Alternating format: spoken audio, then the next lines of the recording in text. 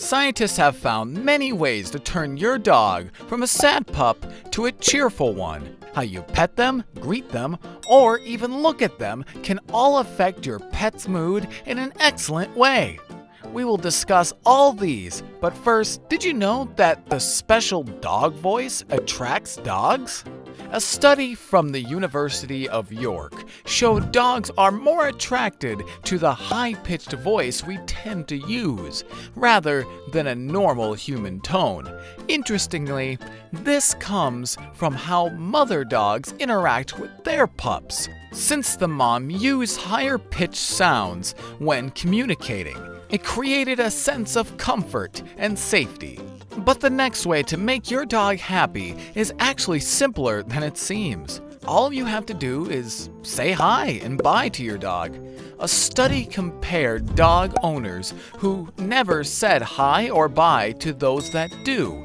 The results showed that dogs who received a proper hi and goodbye had lower stress levels when left alone. Meanwhile, the other dogs felt worried and anxious. If you want your dog to be as comfortable as possible, make sure to do this consistently. However, one little action you can do every day will make your dog so much happier. All you have to do is kiss them. Yep, one study from Arizona University found that kissing a dog increases oxytocin, which is their love hormone, and in turn makes them happier. However, keep in mind that kissing your dog can also transmit diseases and harmful bacteria, so maybe be careful and make sure they are cleaned before doing this. But one thing you can do to cheer up your pet anytime is gazing at your dog's eyes. In a study, researchers collected urine samples from both dogs and owners before and after interacting. The oxytocin levels of both dogs and humans increased a lot after they gazed at each other, showing that dogs built a closer bond when they looked at each other's eyes. You can do this with your dog to cheer him up. Speaking about cheering up your dog, one thing you should always do when you get the chance is to pet them. This may seem really simple, but researchers from Switzerland saw that it's actually more effective than it seems. They found that petting your dog increases your dog's prefrontal brain activity and, in turn, increases oxytocin. It also gives your dog attention and arousal, which they always like. So, if you were already petting them, now you know that it makes your dog happier than you once thought. But speaking about petting your dog, it is also key that you pet them before leaving them. This is because dogs typically suffer from separation anxiety, so to help them out, we should pet them before leaving. This gives them a sense of peace, and this can also help them trust that you will be back for them. The next fact is crucial for your dog to be always happy. But before that, make sure to subscribe for more content from dog lovers to dog lovers. Always without wasting any time, the next way to keep your dog happy is to take them outside and let them explore. Dogs are active animals. They are not meant to be kept inside homes.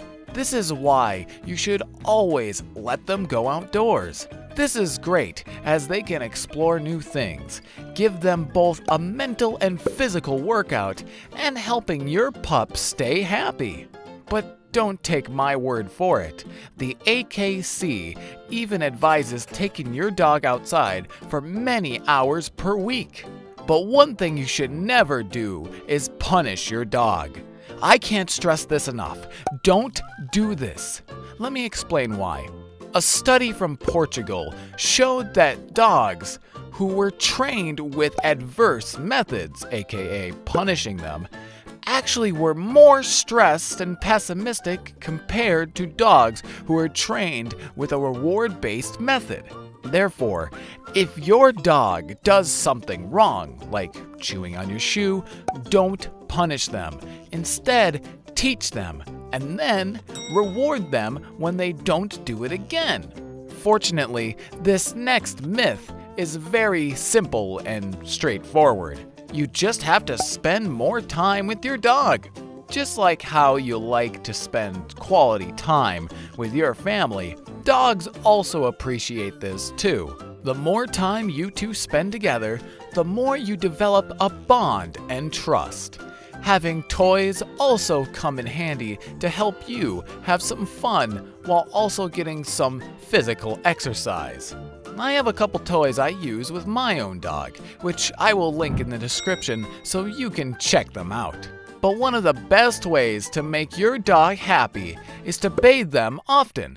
This not only keeps your dog healthy from bacteria or infections, but it also makes your dog more comfortable. Giving your pup a good shower removes dead hair, sweat, and any fleas and ticks, keeping your dog happy and safe. But how often should you give them a shower? According to the ASPCA, it is generally recommended for your dog to bathe once every 3 months. However, if you have the time, it doesn't hurt to do it once a month. Moving on, let me ask you a question. Do you greet your dog when you come home? If the answer is yes, then good job, because this makes your dog very happy. This is because whenever you come home and immediately start talking to them, petting them, and even giving them a treat, it makes them more comfortable to be home alone next time. Make sure to give them some good belly rubs too, as this is extra satisfying for pups. And last but not least, a bit of a controversial method is to let your dog sleep with you. Some people think that dogs sleeping in their beds is disgusting and uncalled for, while others think it's not a problem at all. But what do scientists say about this? Well, it's generally positive. Sleeping with your pup can lead to more comfort and security, better emotional health, and a higher immunity to diseases. However, there are some negatives too, like allergies and exposure to germs, which can all harm you and your pet. In this case, you know your dog better than anyone, and it is up to you to know if it's right or wrong for your dog to sleep with you. Hope you enjoyed this video. Make sure to check out the links in the description for my dog toy recommendations. And check out this video about the dog myths you need to stop believing in. See you there!